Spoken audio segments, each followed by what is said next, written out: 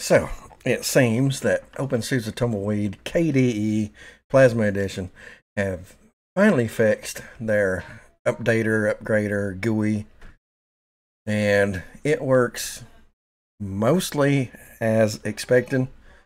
Still a minor issue here and there, but mostly as expected. If I click update, it's going to ask for a password. Occasionally it'll ask for a password. If it does ask for a password, you may have to actually hit the update button twice, but you don't have to put in the password twice now. And then at the end of it, if it does require a reboot, you get this screen right here that just says restart now. The one thing, the very disappointed in the next part, because restart now takes you to the screen that says restart now.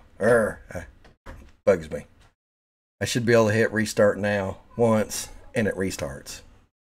But we're getting there. I mean, it's definitely better than it was, for sure.